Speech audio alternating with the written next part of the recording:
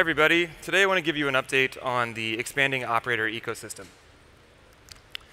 The operator community kind of birthed out of this idea that running stateless applications is pretty easy to do on Kube. And we got to stateful applications, and then really quickly we got to these advanced distributed systems running on Kubernetes. And this is really great, but there aren't primitives built into Kubernetes to handle these types of applications if you want to do data rebalancing or seamless upgrades. And so that's where an operator enters the picture. And operators run these complex applications on your behalf. And the way that they work is you take the experts in an application, how it's installed, how it's failed over, how it's upgraded, and they take that expertise and embed it into the operator such that you take those best practices and your customizations of the application, which might be different in staging or production, and then translate those into Kubernetes objects that run on the cluster. This is really, really powerful because you're using Kubernetes primitives in the toolkit that you already get thanks to all the hard work upstream. So you're not reinventing that, and you're focusing on your application. And because you're focusing on Kubernetes, you get something that is truly hybrid. You can take this operator and run the application on any Kubernetes cluster out there, move it around as you would like. The operator framework is a set of tools that can help you build these operators, test them, and deploy them in production. It's really useful to look at an example of these to really drive it home. So let's just say that we want to run Postgres. And we've got a number of options for this. We can run Postgres in a container on our laptop. That's really easy. We could also go pull off a cloud database and get a bunch of nice features with that. Or we could use the Crunchy Data operator that runs Postgres for us. And as you can see, the Crunchy Data operator gives you that same cloud-like experience, but we have a few special extra superpowers. One being that we can run this locally. I can run a full stack on my laptop on a plane to do some development. Or it's open source, so you can fully introspect what's going on. This is especially helpful when you want to go look at the interactions between some of the components, go debug some of the pods if you're running into an issue. And this is really, really, really powerful. And so what this gives you is this extreme transparency into what's going on. So here we're looking at some screenshots of a Kafka cluster, and you can see some of the environment variables that we're setting here. You can see different versions of the components. And then we can get streaming logs because this is just running on our cluster. We've got full control over what we can see. And this is really nice for you to see exactly what's going on under the hood.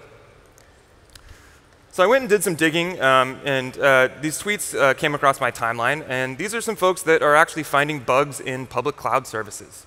And what's interesting about this, the gentleman on the left spent 3 entire weeks debugging an application. He thought it was his bug. It actually turns out it's a bug in this cloud database. And so he's wasted 3 weeks. It's really great that the bug was fixed in this case. But we could save him a bunch of time by actually exposing a little bit more information about what's actually going on under the hood. And on the right-hand side, this gentleman has actually thinks he found a bug in a cloud database. And he's just going to write some software to work around that bug. But in a better model, couldn't he actually verify that this is the case? And then let's actually try to get this bug fixed instead of writing a software workaround. So this is kind of what you want to go for. You want something that's a little bit more transparent. You can actually see what's going on. And this saves everybody a whole bunch of time. So the Crunchy Data operator we just looked at is one of a number on operatorhub.io. And this is a community listing of operators.